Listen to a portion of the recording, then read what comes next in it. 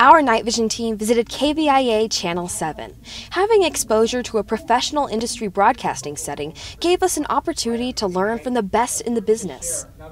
The Channel 7 crew and some of the anchors welcomed us into the actual TV studio.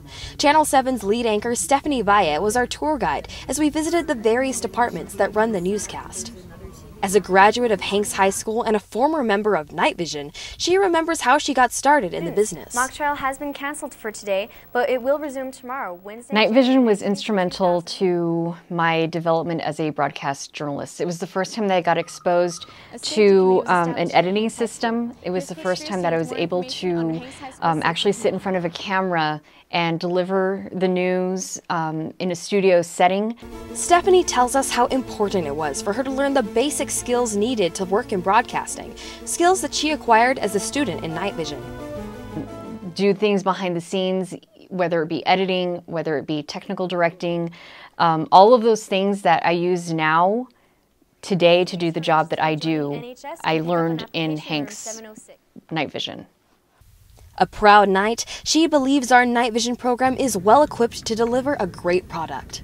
The studio that you guys have is absolutely phenomenal. The district and the school put a huge investment into what you have there. It's better than even some actual television stations that you have.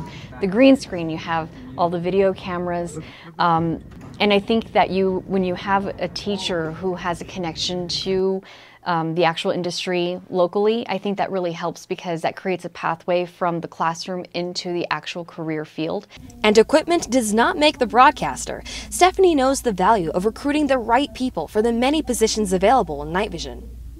So I would definitely recommend Knightvision because I know also a lot of people who have come from Hanks who went into television and beyond. So there's a whole network of people who went to Hanks who do this now.